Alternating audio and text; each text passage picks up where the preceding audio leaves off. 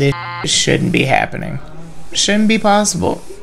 I can't breathe on my own, and yet I'm able to stand up on my own. I can feel myself getting stronger every day, reconnecting the neural pathways from my brain to my body. I literally have one little spot in my spine blocking my ability to move or breathe. That's it. It just happens to be at the highest point in my spine. And yet, I'm still making all of these amazing strides towards my goal of walking again. But I think I need some help. Some of you may be wondering why I've never received stem cells or any other procedure, and it's because clinical trials that are working towards the cure don't accept patients that are more than a year out from their injury. As soon as they hear I'm 13 years out, they assume I've got a laundry list of secondary ailments: muscle atrophy, bone density loss, pressure sores, and infections.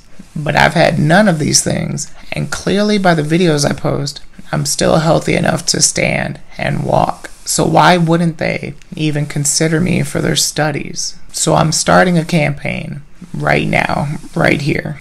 Get Drew the Cure.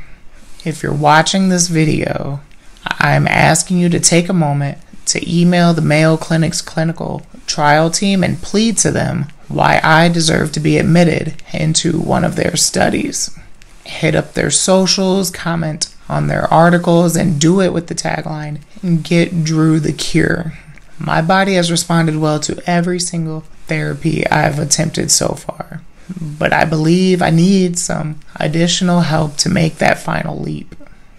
Epidural stem cell injections, autologous stem cells, spinal cord stimulation, something. I'm not asking for something that isn't already being done. I'm just asking for a shot.